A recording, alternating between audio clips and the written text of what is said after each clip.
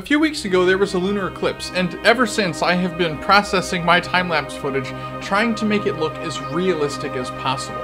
When the moon is totally eclipsed, it's actually really dark, and the red color can be difficult to see. But your human eye and the image processing in your brain does a much better job at separating the faint contrast of the eclipsed moon than a conventional camera. To make this video, I actually used two cameras, both set to different exposures but pointed in the exact same direction and mounted so that they would track the moon together.